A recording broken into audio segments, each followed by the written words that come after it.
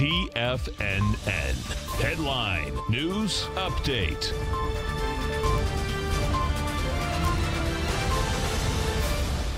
Good afternoon, folks. Steve Rhodes coming to you live from the shores of sunny Delray Beach, Florida. This is your 2 p.m. update, and currently we got a mixed bag out here.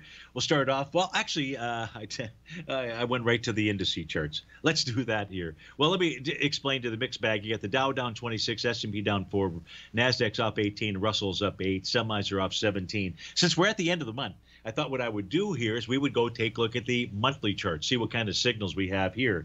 If we take a look at the Dow Jones, this is going to end in bar number 6 of a TD9 count. So we have no topping signal for it. That does not mean we don't see some type of September, October retracement. If we did, that retracement would target the 33,479 area. But longer term, and I do mean longer term, the Dow Jones looks really good. The same for the S&P 500. It's going to generate bar number 6 here. So really the same makeout. Price could pull back to test 41.69. That is not the call that we are making right now, but things look good. No major topping signal inside of the S&P. The NDX 100 is going to form bar number 8. We know that a significant top can form on bars 8, 9, or the bar following 9. So it could be a high this month. That is set up here inside the Index 100 with price pulling back perhaps to the 14,298 level. So potential for a topping signal inside the NDX, but that could also be a September-October signal.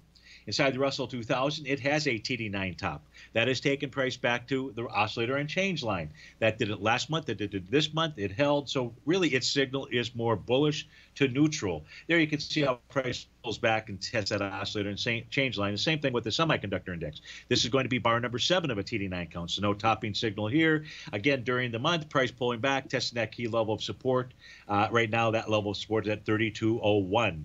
In the case of the transports, unless there's an A to B equals CD, and I'd have to pull charts back further, I don't have really a topping pattern that is out here. Price pulling back, but still trade above that oscillator and change line for it. It remains strong. The Wilshire 5000, bar number 6 of a TD9 count.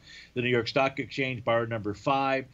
Price is well above its prior TD9 count. That's both for the Wilshire and the New York Stock Exchange. That has led to the higher high set. That's what's the signal here. So we're not seeing any kind of major topping signals inside our monthly indice charts out here. That does not mean that we don't get some type of a pullback out there. But if we do, what I really want you to prepare for is to really load up the truck, because that could be the next buy of a lifetime. Folks, stay tuned for 2 more great hours out here. I'll see you tomorrow on Wonderful Wednesday. Have a terrific Wednesday.